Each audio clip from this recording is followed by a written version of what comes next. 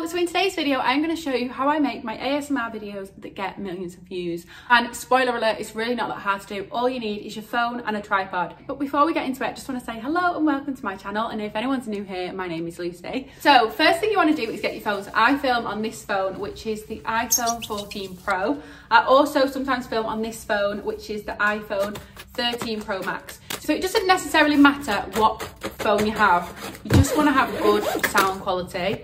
And I feel like most of the iPhones have good sound quality anyway. So what you want to do, get your phone, put it on a tripod and put it as close as possible to what it is you're filming, just so it can pick up the sound. It doesn't have to be like super close, but just close enough to pick up the sound. And then you just want to film whatever you do. So if you're doing an unboxing, I'm going to show you here. This is me making cheesy garlic bread from last week's YouTube video. So I'll pop that there if anyone does actually want to watch it. So yeah, this is me just filming. You just want to film as normal. Ideally, if there's parts of the video where like you're putting something on the table and you know it's going to make a good sound, try and put it on the table a little bit harder so you get the sound, because the focus of these videos is the sound. So yeah, if you're putting like a bottle on the table, try and like not slam it too much, but try and like put the bottle down with force so you get a good sound. But I do feel like the sounds just naturally happen, so don't worry too much about if the sound was loud enough. I feel like the camera will pick up the sounds anyway. So yeah, just film as normal what you're doing. The filming part is super easy. You literally just film as normal what you're doing and just make sure that the camera is close enough to get the sound. And then the main part is in the editing, and I'd probably say this is the hardest, but it's not even the hardest part. I just think it requires a lot of focus. So sometimes when I'm editing these videos, they can take a while to actually edit. So I personally edit in the CapCut app, but I feel like you could kind of use any editing platform to edit these on. I just personally use CapCut.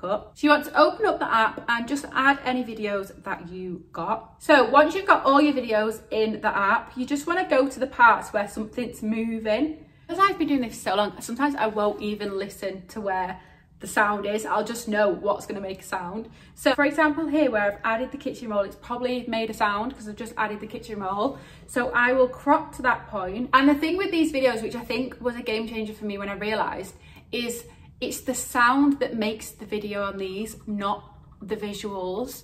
Because sometimes I would keep a clip in because something was happening in the clip, but there was no actual sound. Like, you only need the smallest snippets of the sound, and then when you edit it all through, the sound makes the story rather than the visuals. So I will literally chop so much of the video out just because I only want the sound.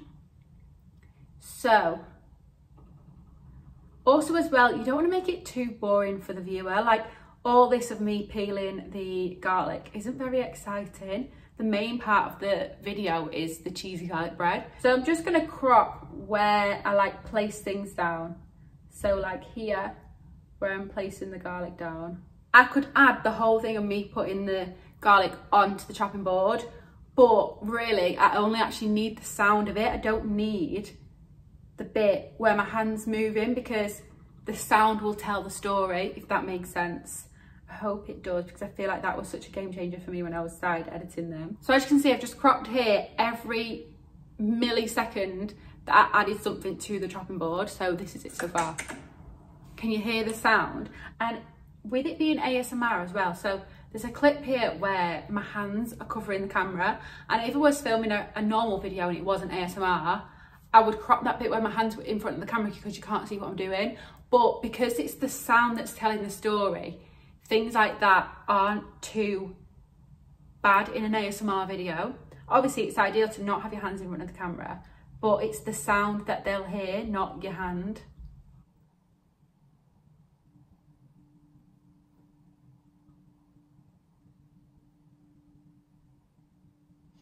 Sometimes if you do feel like you want to keep the whole of the video in, I would just speed it up.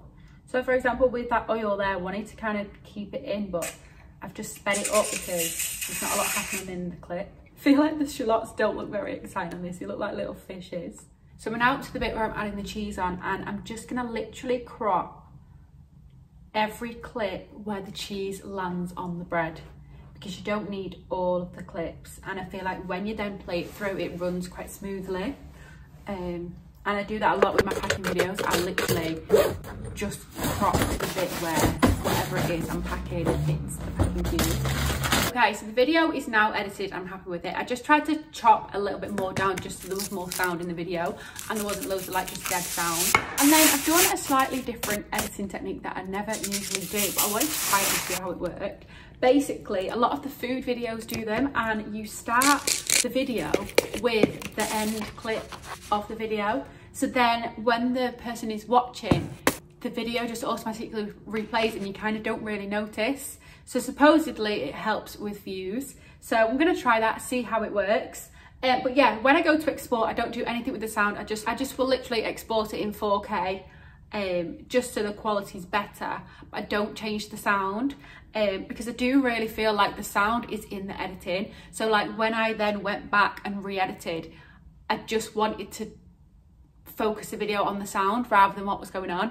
So there was a few clips where I like then shortened it just so you could emphasize the sound a bit more. I hope that makes sense. I am uploading this reel that I've just done / TikTok on Instagram and TikTok on Sunday, and then this video is going live the following Sunday. So it actually will be interesting because by the time this video's out, the video will already have gone live on my social media, so we'll be able to see what the views are like. But yeah, thank you so much for watching. I hope you found this video useful and you're gonna implement more ASMR videos in your content. But yeah, thank you so much, and please like, comment and subscribe if you like this video, and also please let me know in the comments if there's any other videos you would like me to film.